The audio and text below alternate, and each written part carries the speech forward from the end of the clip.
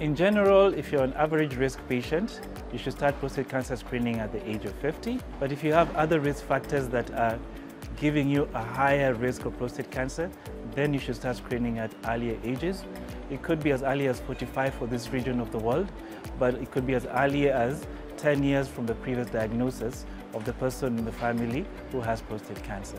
The best test for prostate cancer is the PSA, the prostate-specific antigen, which is a blood test that is used to screen for prostate cancer.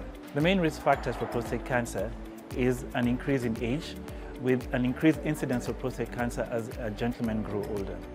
Other risk factors include a family history or genetic alterations, which can increase your likelihood of developing prostate cancer even at younger ages.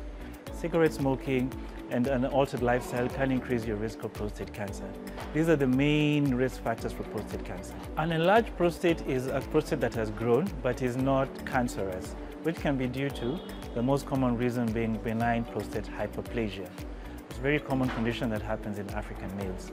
Prostate cancer, however, does not necessarily need to be enlarged, but it does have enlargement, but the cells are of a different type and can lead to cancerous development.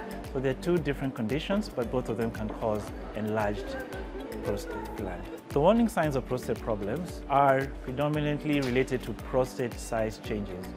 These are mainly an enlargement of the prostate that can cause blockage of your prostate gland and hence can cause problems with your urination in various ways.